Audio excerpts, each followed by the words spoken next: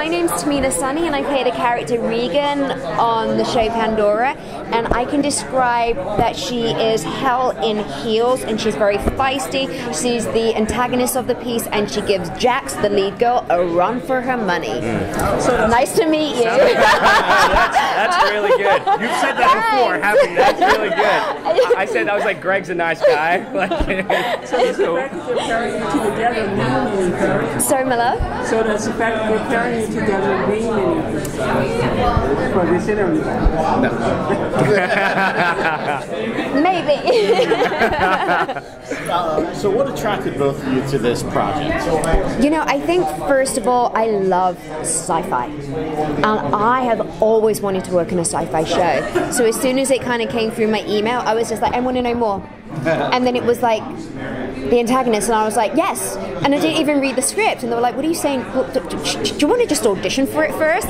So I was already into it before I even got into it. What about you? Yeah, no, I love the whole concept of like a space academy, almost like a Starship Troopers, Hogwarts type thing, and that was a really cool concept to me. And Mark came to me with the idea, and I remember thinking, I never went to real college, so this was my chance to finally go and sit in a classroom, and I'm sitting there with all the extras, and I'm like, isn't this great, guys? Like, is this what it would have been like? I like this. Yeah, I'd like to feel like I had put it now that I've graduated college, now that I actually attended it on TV. The Space Academy. Yeah, TV college. Yeah. What do you feel is the dramatic power of this show? Do you know what? I think the beauty of what the writers and the creators have done is that they really incorporated issues that are happening now.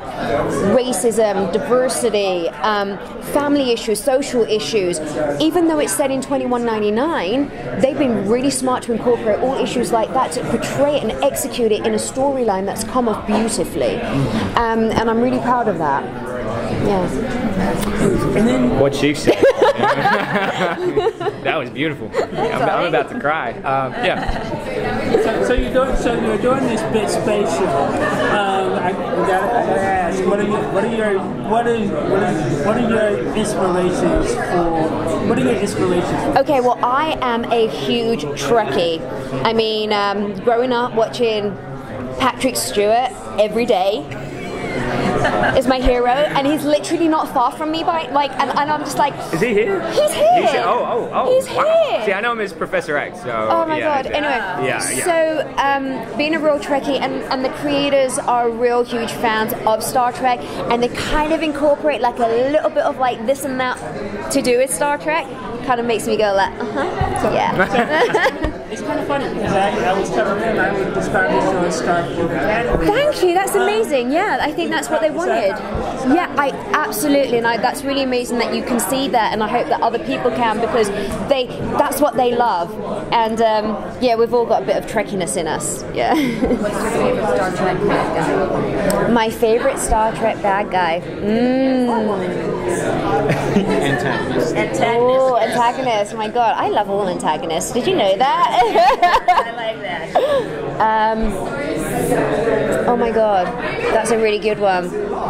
I always like the Borg. I was thinking because you know the Borg they were very simple. Like all they wanted to do was assimilate, but they didn't know what they were doing was right or wrong. For us, it was wrong because we have our identity and our uniqueness, but all they knew was about kind of creating a oneness, and we saw them as being the antagonists in a way. But so I always found them really interesting. 7 of 9, adored her. Yeah. But is that really wrong? Is their philosophy really wrong, considering what's going on in space? You know what? I don't know if there's anything right or wrong, but what's interesting is that we have a mind to be able to make our own choices. So at the end of the day, it's like if everyone thought the same, then there'd be no individuality. There'd be no colors in life. And I think that's what makes us so unique and so beautiful. You are on fire today. Yeah, because I'm like, well, I want to know more about how you are approaching your character as an antagonist. So I don't see her as bad. I don't see her as evil. I don't see her as a villain. I just see a person who has really strong needs. And as we kind of develop into the series, we see the father that's introduced, which is an amazing actor called Ben Cross. He was Oscar nominated for The Chariots of Fire. And you kind of see the relationship that they have and how strong he is and how she's always trying to get approval from him, that you kind of see a softer side to her where it's just kind of like, I want to be liked and I want to be loved, but I need to always kind of make my dad happy. So that's really interesting that the writers gave me that ability to kind of bring that into the character. Yeah. So wait, your dad's not dead? My dad's not dead, no. My dad, oh my God, I'm so excited for you to meet my dad. He is fantastic and we have some amazing scenes and geez, he just pops on screen, like, because he was in Star Trek and stuff. So the first time I met him, I was like, hi. Who's playing today? Ben Cross. Yeah, it's a trip too because Tehmina is so sweet in real life, and she will stay Tehmina right up until they call action, and it's the biggest 180. She will just turn, and you're like, where did Tehmina go? This girl's so mean. And then it's cut, and then it's like, oh my God, here's a joke. Like, do you want some chocolate? Yeah.